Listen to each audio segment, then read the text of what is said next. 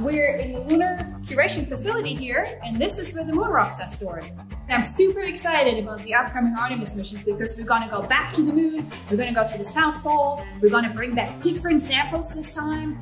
Studying moon rocks is really important because we can learn about the moon, we can learn about Earth, we can learn about their history, their birth together 4.5 billion years ago. And we can also learn about the solar system and the planets within.